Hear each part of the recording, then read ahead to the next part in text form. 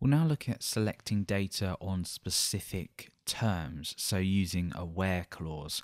Now we're going to look at this very basically, but it should give you the fundamental understanding of how you can specifically select records where you need them, or which ones you need. So let's go ahead and take a look at the select with the where clause. So I'm going to select star from articles, so I'm selecting all columns from the articles table, but now what I'm going to do is provide the where clause. Now this is like an if statement almost in programming languages. What we're going to do is we're going to say where something equals or is greater than or doesn't equal something. So first of all, let's take a look at something quite basic. I'm going to say where ID equals 1. So what this is going to do is it's going to provide me the record where the field or the column ID is equal to 1. And obviously I can do the same with ID equals 2, and this will provide me with the second result. Now what I can also do is do things like where the ID is greater than 1, and obviously that's going to provide me with 2.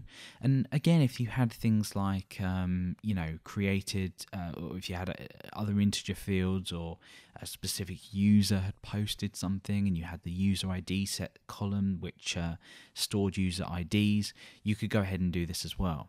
And we can also do things with the created at date as well.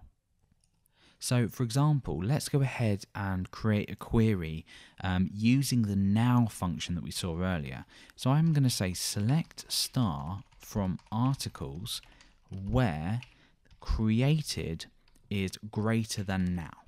Now what do you suppose is going to be returned here?